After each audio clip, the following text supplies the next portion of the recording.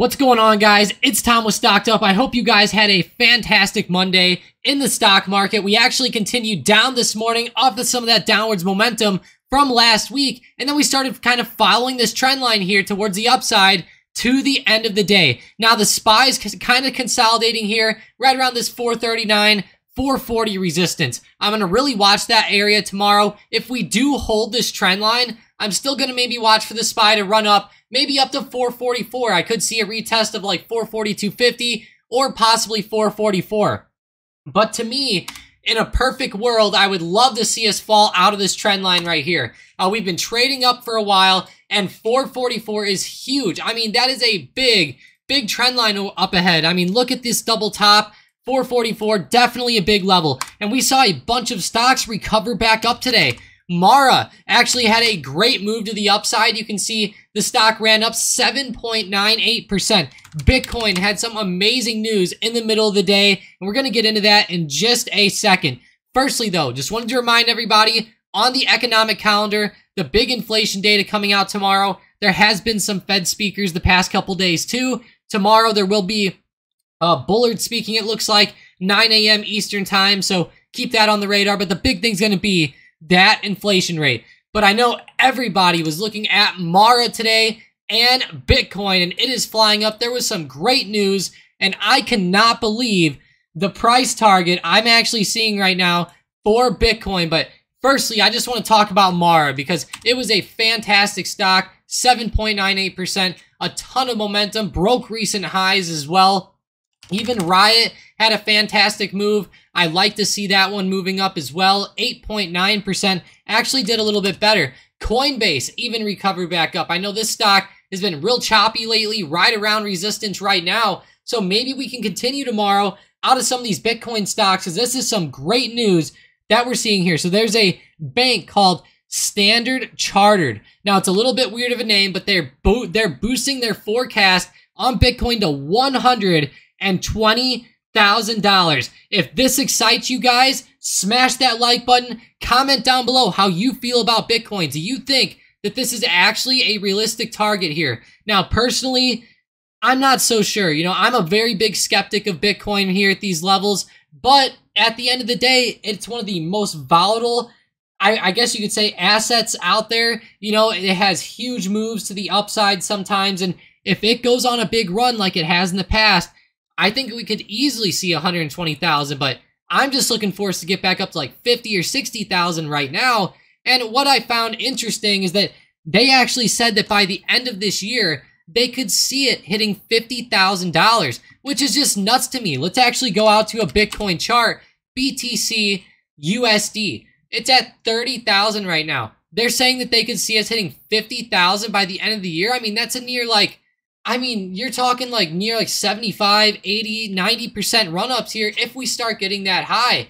I mean, that's out of this world, guys. So I'll definitely be keeping my eyes on Bitcoin. I think it's very interesting, and I think that you guys will appreciate Mara, Riot, other stocks like that over the next few days, because, I mean, to me, this is just some of the better news that we've seen for Bitcoin in a little while. Now, obviously, something like the BlackRock ETF being approved, that might be even better, but I bet you that they're probably forecasting and they're on their own side of things that, you know, they're looking for some approvals on some of those ETFs coming out and different things like that. So I hope that this happens. I hope that even the government starts to maybe loosen some restrictions on it, or maybe even starts to regulate it a little bit more. In some cases, there's some arguments where some people want it regulated. So let me know what you guys think. I think it's really cool, though. I think it's going to cause a lot of volatility here in the shorter term, especially out of Bitcoin. Like I said, Mara, Riot, stocks like that are going to be the ones to keep your eyes on. Mara is my personal favorite down here. I know a lot of people like Coinbase and other ones as well. Let me know what your favorite one is. But let's go ahead and get into what's going on with Twitter and Meta again here. I know a lot of people like this. They like to talk about this. Some people are like, come on, quit talking about Meta and Twitter here. But it's interesting because Meta stock is kind of holding up well. You know, it didn't have the worst day today. It actually closed up 1.23%. If we go look at other big stocks in the market, like Microsoft, had a pretty bad day, 1.6% to the downside. Apple, moved down pretty significantly. Tesla had a bad day. So a lot of those major tech stocks in the market really dipped off today. But it was really good to see Meta holding its ground. And I think that that shows that it's a little bit more powerful here in the shorter term. And it has some, I would say, added volatility, maybe some added buying coming in with some of this news. And the big thing that I'm seeing here is obviously their numbers. Every single day, we keep getting more updates on their signups, and they're surpassing 100 million signups already. Man, 100 million. Let me know in the comments how you guys feel about 100 million signups. I feel like there could be more, honestly. I think, though, that it's going very, very well for them. I've posted a couple. If you want to check it out, it's Tom_StockedUp on there. Shoot me a follow. I'd really appreciate you guys on there. I might even follow you back. But yeah, let's go ahead and talk about Meta's stock a little bit more, because I feel like in the short term, it's a little bit overextended. And I do think that with them starting to take all this from Twitter, it's going to be so good in the short term. Like, just look at the chart here for Twitter's activity. I mean, you're seeing a big drop off here in traffic. I mean, that is not good to see traffic going down like that on twitter.com. That's honestly really bad. So I don't know if that's just because of, there could be some arguments for this. As I read through the comments here, some people were talking about, that something with Google, like, for example, they might not be pushing things as hard because they don't like Elon and stuff like that. So keep that in mind. That could be a possibility. I'm not saying it is, but, just something to keep in the back of your minds. But getting into Meta stock, like I said, it's starting to hold this support here very, very well. And let's go over this support a little bit in the short term, because it's a pretty big one here. It's right around 289 to 290. Now, the thing is, we have to give or take a little bit. It's been volatile today. It actually fell under there momentarily and ripped right back up. Had a low of day down around 287. So if you're saying, like, well, Tom, how should I play this one tomorrow? I think that there's a couple ways. The first one I would do is probably look for a bit of a short-term scalp trade between 288.50 and 287. So if you continue to see this stock dip, honestly, I wouldn't trade it back down to here, because it would probably, I would maybe look for it to bounce back up. But if we do end up falling below 288.50, you could do a little scalp play there, back down to that support. I think that would be great. Maybe even trim a couple contracts there and then hold a couple as it continues to go down. Now, another way to play it, obviously, would be to the upside. There's been a pretty big resistance in the short term. I feel like if we get above like 295 tomorrow with some pretty good momentum, I think this stock could go up, test like 296 plus. Like I said, 296 might be a first good target there. Then maybe go after like 298, 298.50. That's another big level where we're seeing a bunch of wicks and stuff like that up there as well. So you can maybe have some targets here. If you do, get in on a break, you can put your stop loss maybe at like 293.50. Or, if you're trading options, you can eye it up. Once the stock falls under 293.50, then you're out, or something like that. Obviously do your own due diligence, find your own risk reward. And obviously it just depends on your strategy, but I do think it's a pretty good way here. Meta's in a pretty interesting channel. And I think once we start to pick a better direction, we'll start to see some better movement here. But thank you guys for sticking with me through that so far. Meta, we have Bitcoin. I really like the Bitcoin news for tomorrow. I think it's going to be fantastic. I still have some awesome plays coming up, and some of the plays that we talked about yesterday are actually doing fantastic today. So I'll go over some of those even as we go forward too. But one thing I wanted to talk about was Morgan Stanley actually has an Nvidia price target right now at $500.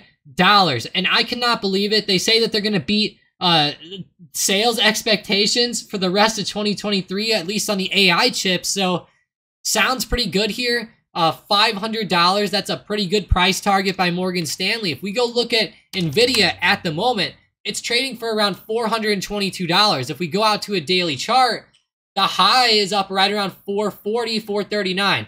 So we're looking at this. They have a target of 500. Is it realistic? I think it is realistic, especially if we do have a continuation here. Just in the short term with what we're dealing with, I'm not a fan right now. Now, hey, if we break the high at 440, all gloves are off. We could probably keep ripping here.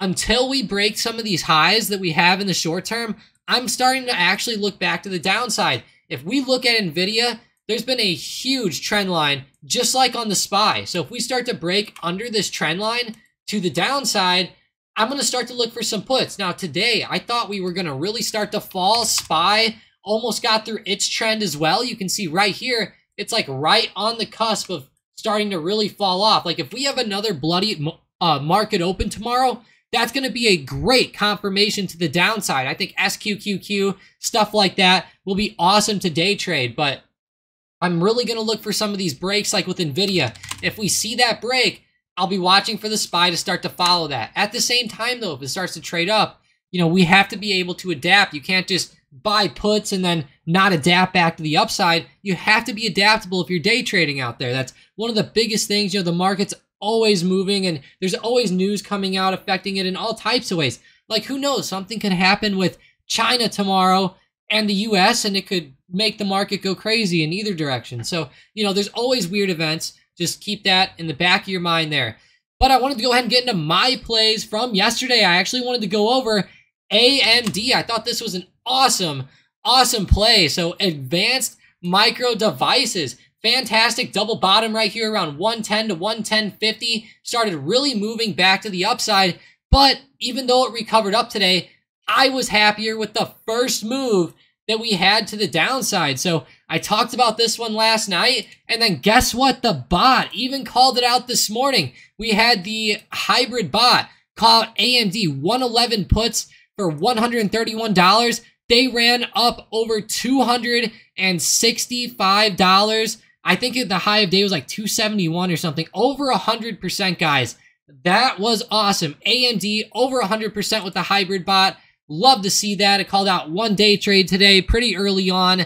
Pretty relaxing day after you hit on one like that. So let's go. Love to see that. Good job, AMD. But getting back into my plays for tomorrow, AMD is actually the first one. So looking at AMD, it recovered up a lot today. It's right back into resistance. I think this one could be a play for both ways. If we break above 114, I'll actually look at calls. But I have a feeling we might reject here. If we do reject at 114, I'm going to look for puts, especially if we break back below 112.80. I think 112.80 is just under that 113 support. It'll be like a good safety net for us. If we get under that, I think that'll give us enough room back down as well, maybe down to like 112, 111.60 for a scalp. So keep your eyes on AMD. Great play today on the hybrid bot. Congrats to everybody who banked off that. If you banked off of it, let me know in the comments. Hype it up, guys. AMD, let's go. That was a fantastic play. The next one's actually going to be DraftKings. Now, DraftKings is not my play for tomorrow, but I talked about it above $27 yesterday.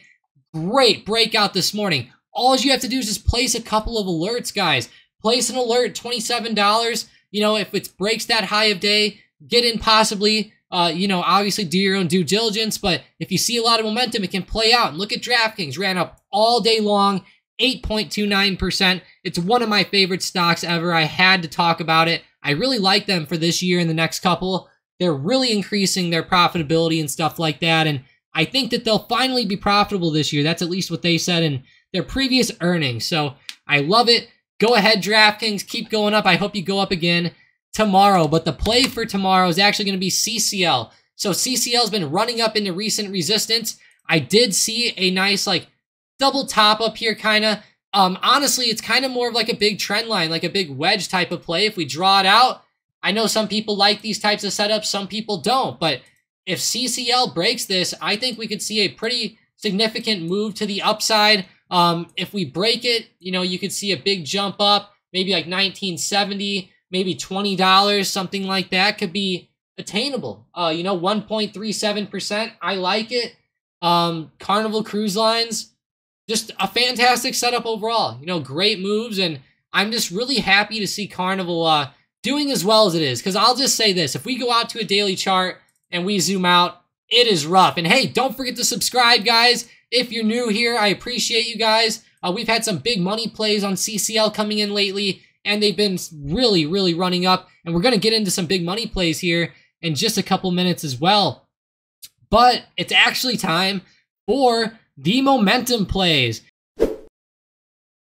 And with the first one for the day, we're going to go ahead and go with Mara, M-A-R-A. How could you not? Mara's really running up. Bitcoin's exploding 7.98%. If they break above 17.15, I'm going to go ahead and look at calls. That's just above the high of day there. They're very close to the high of day actually at close. So be careful with Mara. I think it could be a fun play as we go forward. Microsoft. Now this one's actually to the downside. So poor Microsoft. They had a pretty bad move here today. You know, I'm going to be safe with this one. If they end up falling under 329.25, I'll look at puts to the downside. That's a pretty good like little support there intraday. I like that. It's almost like an inverse head and shoulders pattern is starting. They could even continue up. Now, if they do, though, I just don't think that there's going to be a lot of room. So, and if the market does recover, I'll probably be looking at something else besides Microsoft, to be honest. So I'm only looking at this one to the downside tomorrow. Now, I think Nvidia, which is the next momentum play, could possibly be a good one in both directions. So, you know, where we have this nice trend line we've been following on Nvidia, like I talked about with the SPY. And if we break under the trend and back under 418, I'm going to look at puts, okay? If we get under 418, I think that we could really start to fall down a little bit more. Now, at the same time, if Nvidia runs up above 426 midday, I'll look for a quick scalp to the upside. Now, just keep in mind, I think if we run up, we're going to be hitting a lot of resistances. Unless you see a clear breakout and just a ton of momentum overall, I would be very careful playing this one up. But yeah, like I said, I'm mainly looking at it down, but those are our momentum plays for the day. Nvidia, Microsoft, and Mara right there. Those are our levels. Keep them on watch. And as Mike would always say, it's time for the big money plays of the day. With the first one, or with the only one, we have Amazon. Now, Amazon had a pretty bad day today, down 2.04%, and they actually have Amazon Prime Day tomorrow and the 12th of July. So keep that in mind going forward. That is a pretty big deal, obviously. Prime Day, they have a lot of sales, stuff like that.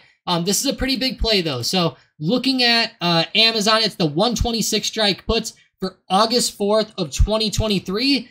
There's actually $1.27 million thrown into this play. Looking pretty good. I think that for the next couple days, we could continue to see Amazon and some of these bigger tech stocks fall down. Now, they are bouncing off the support around 126. In the short term, one thing that I like about this is that if it maybe breaks under 126 tomorrow, you can use that as a great level to the downside. We had recent support around this 127 area. Now we're talking about 126. We break under that. Maybe look for another scalp down to like 125, 124.50. I like that, or you could swing it maybe with the big money as well. Do your own due diligence, but that's what the big money's looking at there. I think that they're getting in that to open. If they're shorting that, I mean, they could be. I wouldn't do that personally. I don't think that they would be doing that right here myself. So I'm looking at Amazon to the downside. It could be an interesting play. I know Prime Day is a very interesting time for Amazon, to say the least. You know, big sales, stuff like that. So keep it on watch over the next couple of days. That could maybe add some volatility, and it could make it pretty fun. I know some guys were talking about it in the Discord today earlier, but I really appreciate you guys joining up today. Smash that like button, and I really want you guys to hype up B Dizzle in the chat. B Dizzle 11 is our member of the day today. Congratulations. Nice plays today on DraftKings 28 strike calls. Good stuff. And AMD 111 puts. So good plays there. The AMD puts were amazing. I love DraftKings as well. Congrats, B Dizzle. I know you're new to the community. You know, you've been in here since May 23rd, so appreciate you. Thanks for joining up. And as always, guys, check out the links down below if you want to get access to some of those bot plays like AMD, some of the big money plays before they come out, like Amazon, British Petroleum, XPEV, CCL calls the other day. They've been ripping. Rivian's been ripping. So these big money plays have been great lately, guys. Check out the links down below. You will love it. And these bot plays like AMD have been amazing. Even last week, AMD calls ended up being good. So, you know, we had calls last week do decent. Now we had the puts play out well. So good stuff overall, guys. Check out those links. I appreciate you guys joining up. And other than that, let's be profitable tomorrow, guys. There we go.